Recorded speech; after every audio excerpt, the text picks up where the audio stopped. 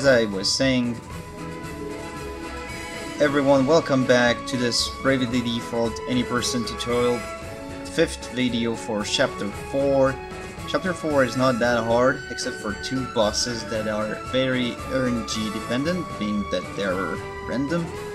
The very first thing we need to do is to beat that ice golem that you see just beneath me. So if you have everything equipped correctly, as I stated on the end of the Chapter 3 video, you can directly go in front of them, save, because you might have to reset, and then engage the fight. If you do remember from the previous videos, we've picked up 2 gold hourglasses at 2 random spots of the game. So use one with Idea, then default and default with Tiz and Agnes, and use the second gold hourglass with Ringabel. Stop is very effective against this boss, but it can, however, only last for the turn where you use the item, and it will be able to move on the next turn. If he is stopped, good for you. Go ahead and spam the fires on your whole party with all 3 black mages, as you're already used to do. And ending by 4 reflex with Ringabel. And he will die on the very next same turn, rather. This is the reason why we equipped the fire rods, because he's weak to fire. And also because right after this section we will be grinding, and we'll be grinding using fire. So we are actually going to keep all of those fire rods equipped. Then go towards the town. There's 1 cutscene to skip, and you can finally enter Eternia.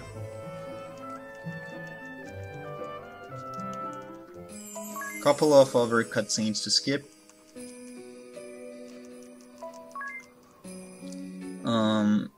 You'll now want to head to the medical facility that is on the north side of town, and go and speak with Adia's mother. Some cutscenes to skip once again.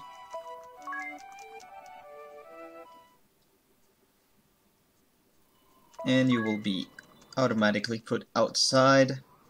Very first thing you want to do is to go to the weapon shop and sell every single well, actually you only have the gold hairpin to sell, since every other thing you want to keep, and sell the turbo ether as well. Then go to the magic shop and buy Fire Rug. Only Fire Rug. You won't need anything else. Then go to the item shop, and there's a couple of things you want to check. Check that you have at least 4 explosions. Buy 2 extras just for safety. Put yourself with a few more Phoenix Downs. Buy antidotes. I should have 4 right now, but I used some, so I'm going to buy a few extras as well. And that's it. Now you'll want to go to the inn and sleep.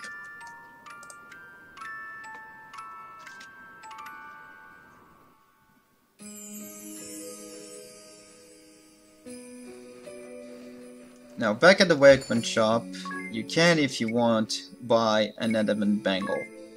That will highly boost your HP on Idea. But there is a possibility that you will drop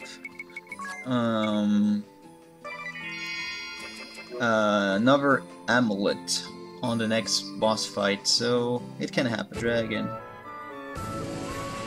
So we're going to put, as I said, Well, let's try 100%. Hermes sandals. And start walking.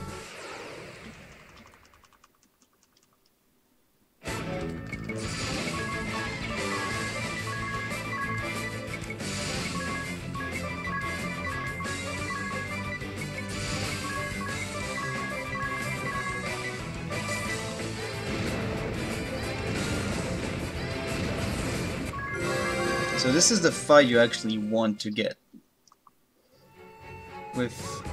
There's one more fight that is actually better, but this is the second best.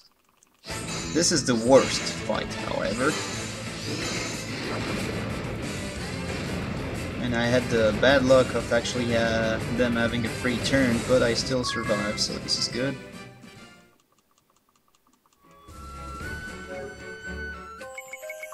Put yourself back to full health whenever possible.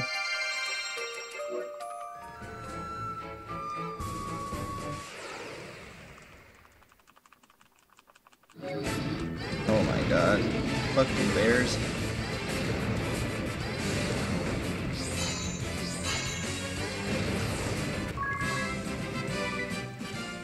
What you want is to reach 2,800 GP on all your black mages before reaching the dragon. This is the best fight you can get.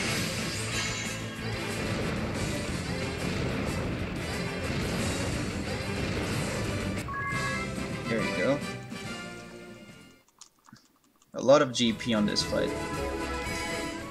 Do not yield the poison immediately, because you do want to take the damage. It doesn't really matter.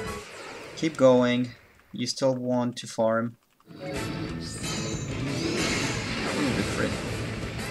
So pay attention once again to Agnes's MP. As you can see right now, she's about to run out of MP, so we're going to cure and use an elixir on her. We're actually going to get another elixir later, so we don't really care about using one. Then, keep grinding. I'm at 2,650, so I only need 150 more.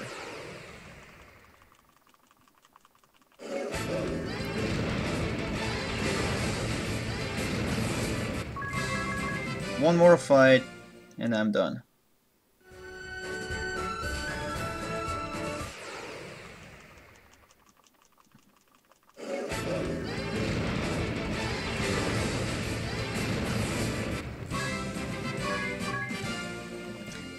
And there we go. So now I can go and fight the dragon, turn the battles off,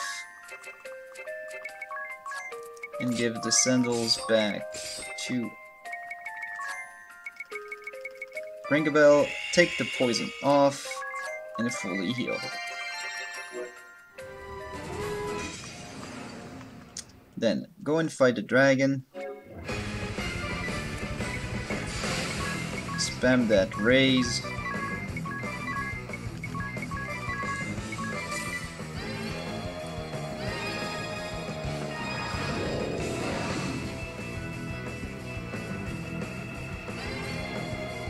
And there you go. So as you can see, I'm going to get 660 GP because I wasn't touched. And that will allow me to reach level 10 on my black mages. Level 10 gives you magic attack plus 20%. And you need this for the next boss. Then do one final cure and start walking towards the castle.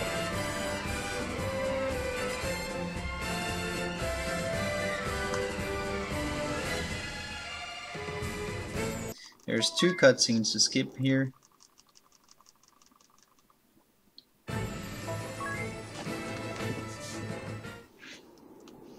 I'm sorry about the reset, but At least it made me confirm that if you kill the dragon, night falls automatically, so it's actually way better to farm on your way to the dragon, as night doesn't fall. So I'm actually going to change my notes and put this here, so there.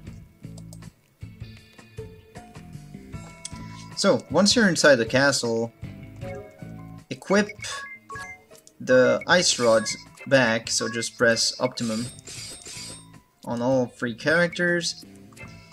Check your abilities. You should have damage dispersion, silence immunity, and M attack 20% up on all 3 black mages.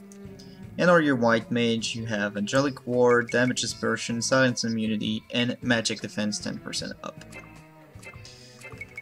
Your battle should be off, and you're ready to go, so just save. This is another safety save that I actually do in the run, even though the next fight has a very low percent chance of actually resetting.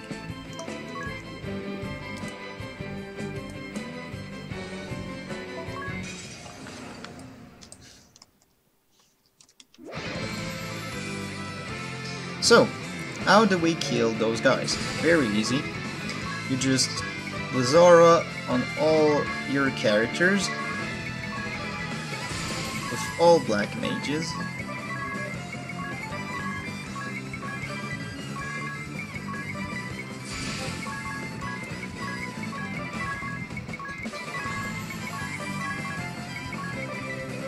And cast Reflect with Ring a Bell on all of them.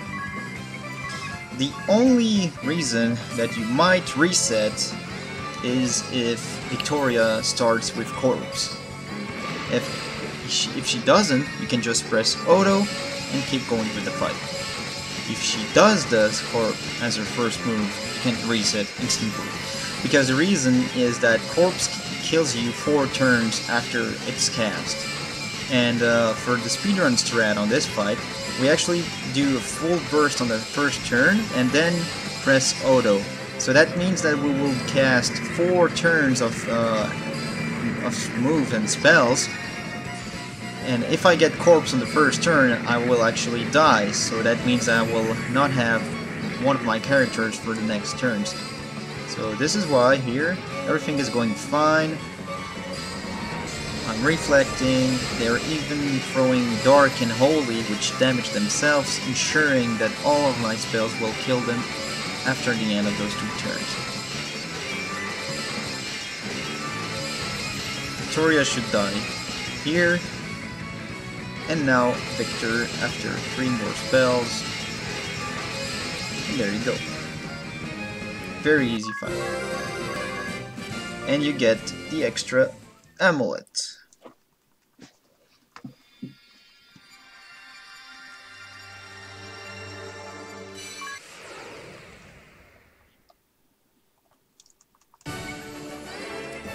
You get 2 additional jobs. Arcanist, which in a normal playthrough sucks ass, but in the speedrun is very useful because of his level 2 skill that we're actually going to get. So as soon as you're done with this fight, the very first thing you're going to do is to go on jobs and change everyone's job by going down to Arcanist, except on Agnes. So that's Idea, Tiz, and Ring a Bell. Then, go and unequip the Irma Sandals, give them to Agnes, and put the battles to max. Step outside the room because there's no encounters in the screen, and start finding an enemy. There's 2 set of enemies, so this right here is a mixed enemy, so it's not really good. What we're going to do is to default with all characters except Agnes, which will spam 2 Fairas and 2 Fandaras. on all foes. And that should get you read, I think. No, actually, no. Well, this fight is tricky because you're supposed to either get only wolves or only soldiers, and then there's the third possibility of getting both. Let's try one Thundara. Wait. Let's try one Thundara, two Thundaras, and then Global Fires.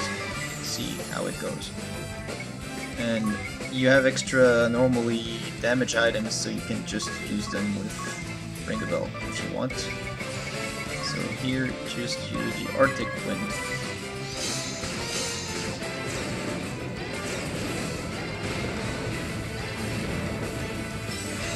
There we go. So that should give you on every Arcanist. So now do the exact same thing on the other order. So give Arcanist to Agnes and Black Mage to Tiz, Dia, and Ring a Bell.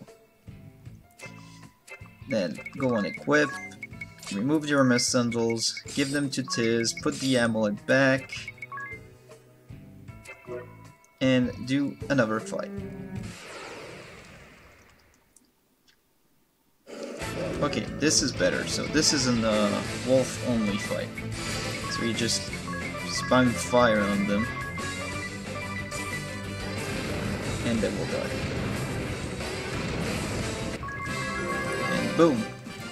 Dia gets, Agnes gets level 2 as well. Now, go into tactics, turn off the battles, put Agnes back to Black Mage, and very important, put Ring a Bell as a White Mage. Now go to your abilities and take the magic defense 10% off and put Black Resonance. And then here, take the silence immunity off and put Black Magic Amp on all 3 Black Mages. You should now have an amulet on all your Black Mages and the Hermes Sandal, sorry, on Ring a Bell. So you're now ready to fight the next boss. So go ahead. Go to the marker, you will be into a set of events where there's some drama going on. Victory, Yato.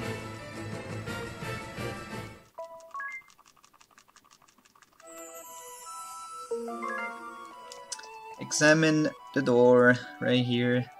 Come on. Skip all of the cutscenes.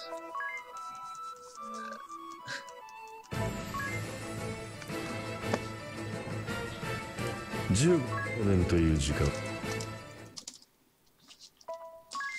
And after this final cutscene where you'll see Dia up into the prison, you'll be able to move again.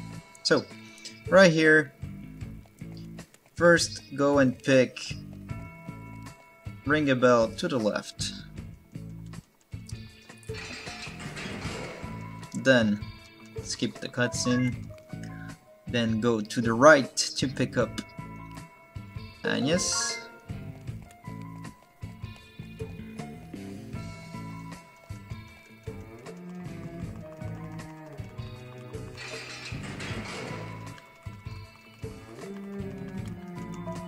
Skip the cutscene as well.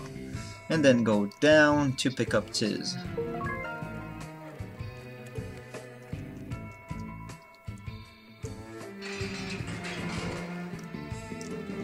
Skip the cutscene again, and you're now going to do the final settings before the boss. First, go into tactics and sort, put Ring a Bell in the top and Dia to the bottom. Then go in your abilities, and as a secondary job command, you're going to put medication on everyone. And that's all you need to do. Now make your way up to the stairs on the bottom right.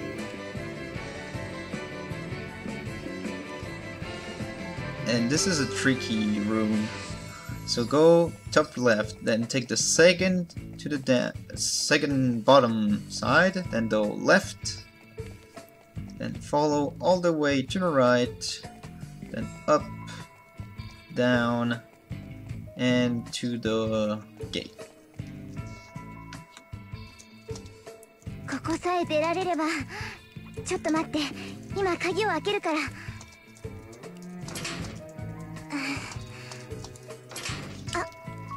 Skip those cutscenes.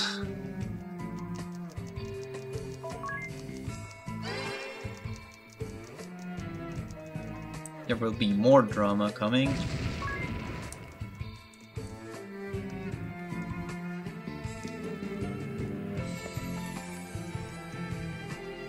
And then take the stairs and you will be back at the entrance. From here, you'll want to go the exact same direction you tried previously, except the door will be open this time, and then turn right to reach the elevator.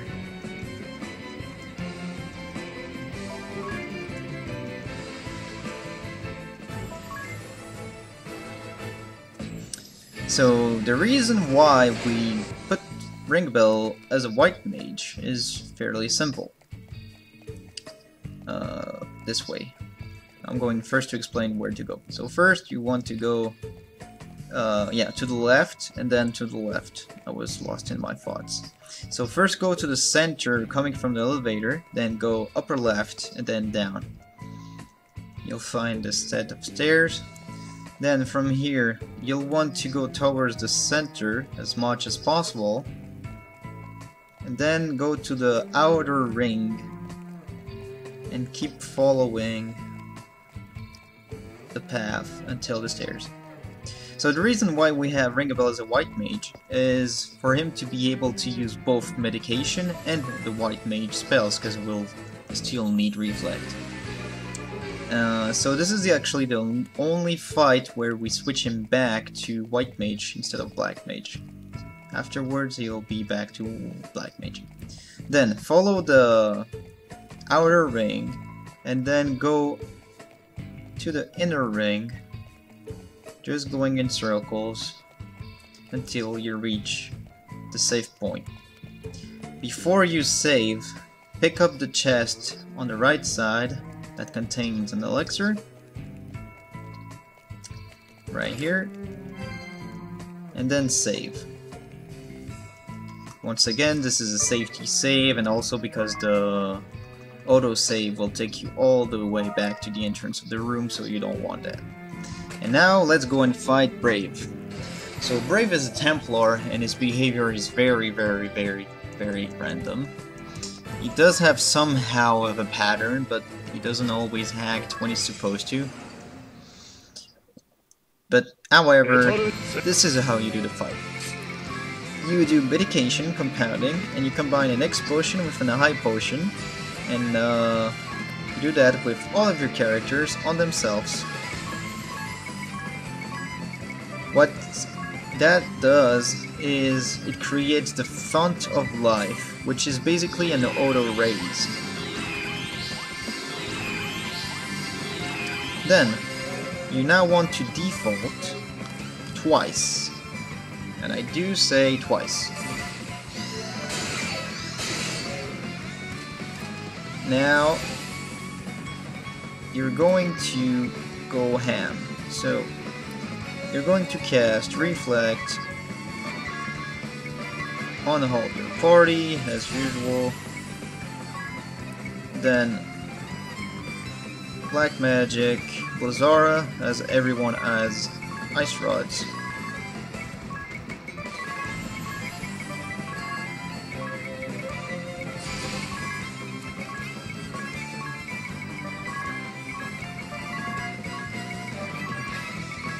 And now you, however, will have the luck of him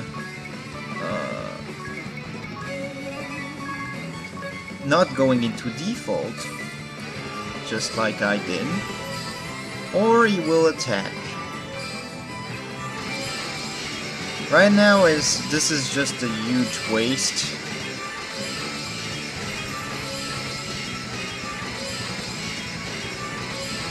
because it all goes on his defense, and you will most likely kill someone on the next turn. This is why you actually get the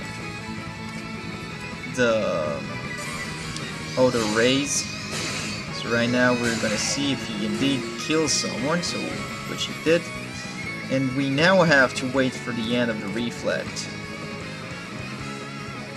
So we're going to put ourselves back to full health with potions if possible, and use the compounding again on whoever lost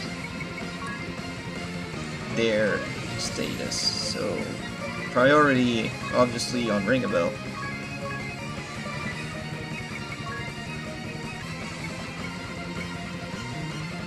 Wait, what did I do? There you go.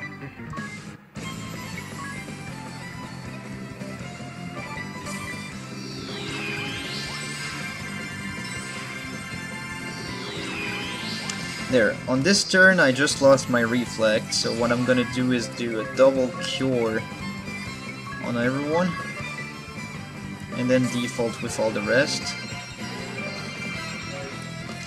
And now we will most likely brave, so I'm going to reflect, reflect, reflect, reflect, and then go ham on him once again. It might be possible that he defaults, or that he doesn't. It's up to him. There's no way of telling if he will actually do so or not. You can actually check how much BP he currently has. If he has 2, he will most likely attack on the next turn. Yeah, this is just terrible. This is why he's such a troll. Sometimes at 1 BP, he will attack, but now he didn't. Anyway, you can just auto for now, because as you saw, I broke his first set of auto regen, which means he loses his default. Second one as well.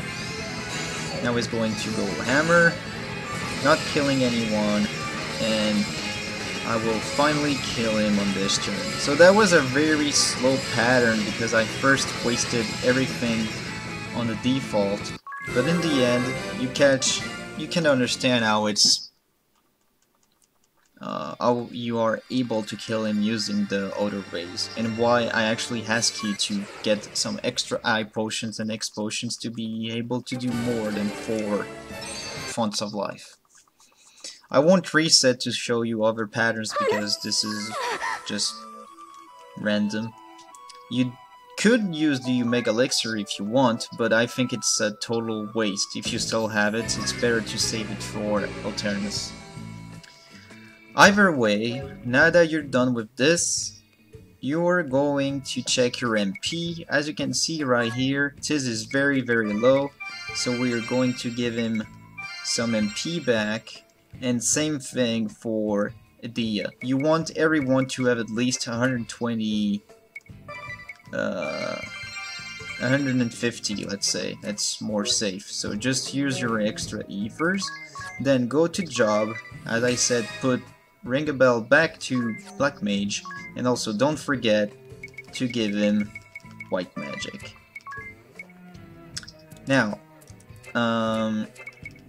the equipments are correct, so just use your cure up, put everyone back to full health, and start going towards the Hearth Temple.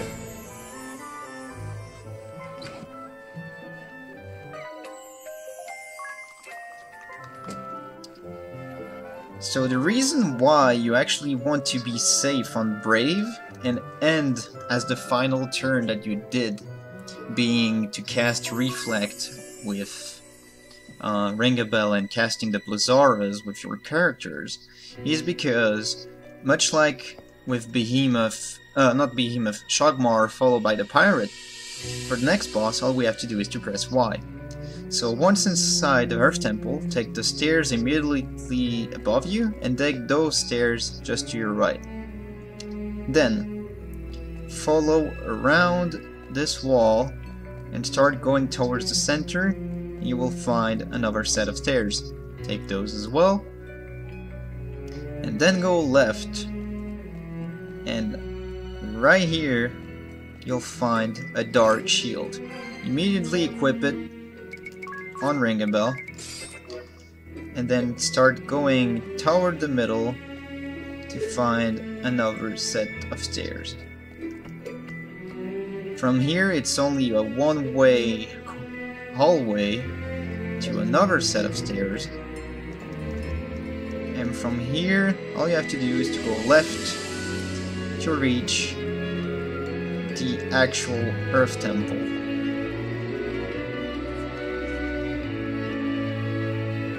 Then, simply go all the way around as any other temple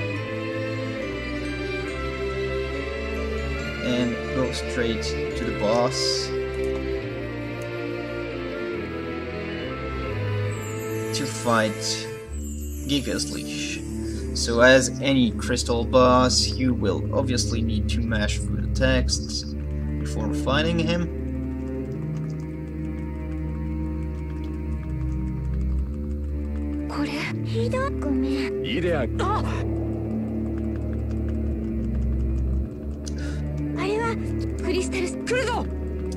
So, as I said, all you need to do is to press X.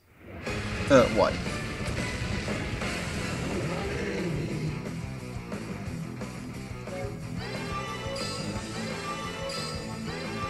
And the boss will die.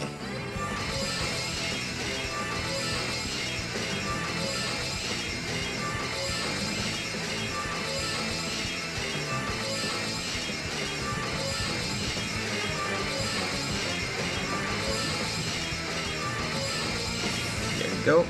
Very easy fight.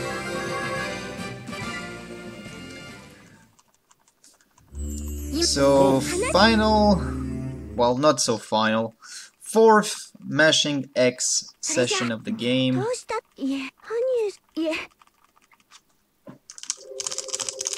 This one is actually a bit longer because you have to take down all the construction thingies out of the crystals first.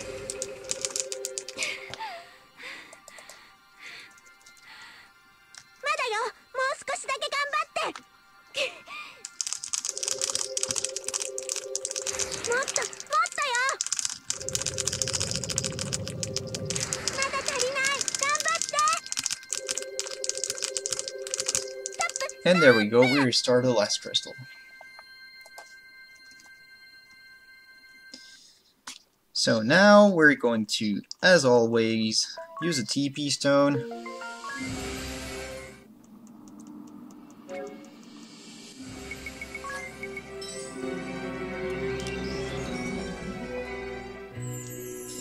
Go to the right and take this exit, because this is the fastest way to actually reach your ship. Then, inside the ship you will get some cutscenes. As soon as they're over, press the autopilot and go to Florum.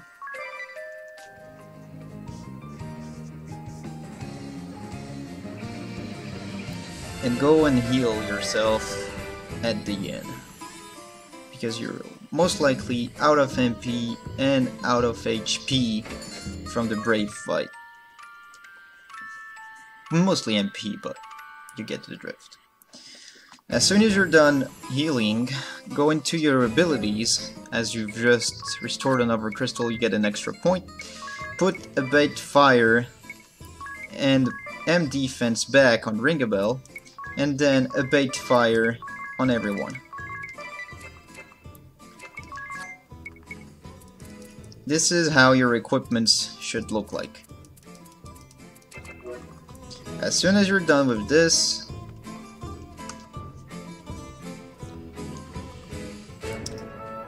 call your ship once again, go autopilot to the Wind Temple, at Arena. Then go a bit to the right, land as you can, as close to the mountains as you can, and manually save. This is the closest location to your next destination that you can save at, because trust me, you will need to save. So now go to the pillar. You have to mash through some text and carefully accept the second option, not the first one. When Eri asks you, tell her you're ready. And from this point, you can now skip cutscenes again until you face the boss.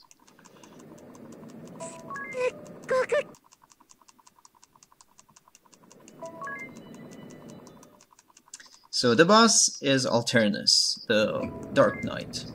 He has 3 attacks, while a 4th one a bit later into the fight, but we won't see it. The first one being a single physical attack, the second being Black Bane, which is a single target attack that is Dark Elemental, and the Black Bane, which is exactly the same thing, but on all your party. So for now, what we're going to do is to reflect Ring a Bell, and just like for the fishy behemoth fight, we're going to single-targetedly do a Blizzara on Ring a Bell with all the other characters. So here's the Black Bane. I am very lucky that Edea is actually going to survive, and this is the reason why, if possible, you're going to keep your Mega Elixir. So just Brave with Ring a Bell, cast the Mega Elixir, and cast the Reflex on all the rest of your party, and go ham on the Blizzaras on all your party. So basically this fight is the exact same as the Behemoth. Instead of Fandaras, you actually cast Blizzaras, but it's the exact same pattern. So now all you want is for him not to use Black Bane again, and if he does, not kill anyone, which he didn't, so that means that I've won. So this is a perfect fight right here.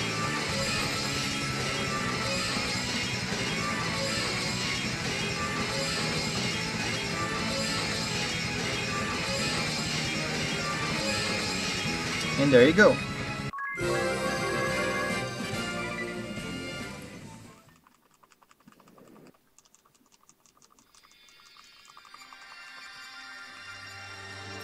So this was the final boss of the 4th chapter. It is also one of the most, not hard, because once again, as you can see, I only take 2 turns to kill him, but just very difficult to actually survive against.